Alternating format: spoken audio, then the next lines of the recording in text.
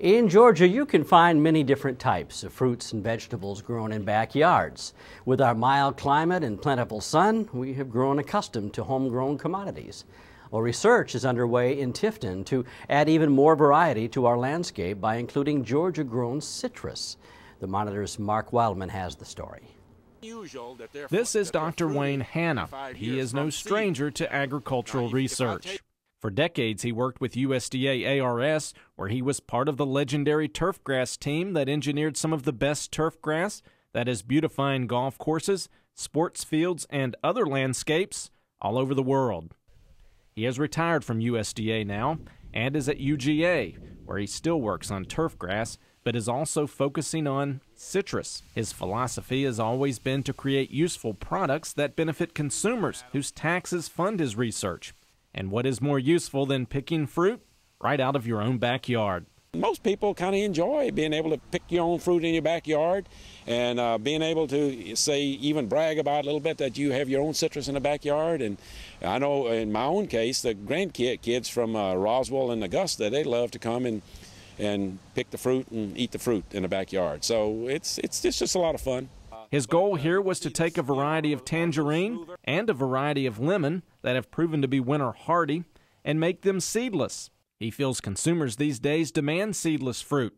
These two that we're working with, the Shang Lemon and the tangerine, these were types that weren't really commercial citrus. But first of all, because of the seed. And so, but they're winter hardy. We can grow them here in Georgia. I mean, in the southern half of Georgia, not North Georgia, but in the southern half we can grow them. And so about 5 years ago, I decided I'd see if I can make them seedless. By making these two varieties seedless, he feels they can be marketed in nurseries and consumers would choose them for their own yards. Somehow people just don't like a lot of seed in their fruit because I guess they're used to buying seedless fruit in the grocery store.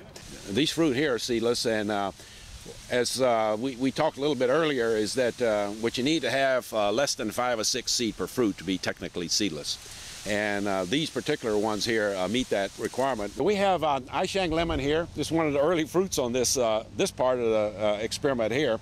And it also has winter hardiness, not quite as much as the Shang tangerine, but it looks like it's going to take an extra year before it starts producing fruit. And we can see one at the top of the tree that's a very tasty lemon. And it's large, but it has large seed. And so we're trying to make it seedless like we're making the tangerine seedless. I think it's going to make it possible for whoever wants to grow a seedless tangerine and, or lemon in their backyard all across the southern half of the United States to be able to do it. There are currently citrus trees sold in Georgia, but not all will do well in Georgia's climate.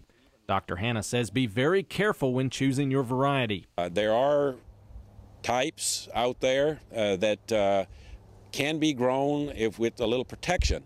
The ones that we're working with probably don't need to be protected. They'll grow without protection. I guess the one thing that I would caution people that get pretty excited about planting citrus this year would be careful what you buy because some of the citrus is not winter hardy. It looks pretty with fruit on it in the nursery, but it won't grow.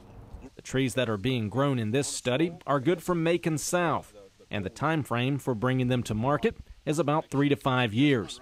After that, you will be able to do what he has done in his own yard for the past 30 years, and that is enjoy good citrus every day. In Tifton, I'm Mark Wildman for the Georgia Farm Monitor.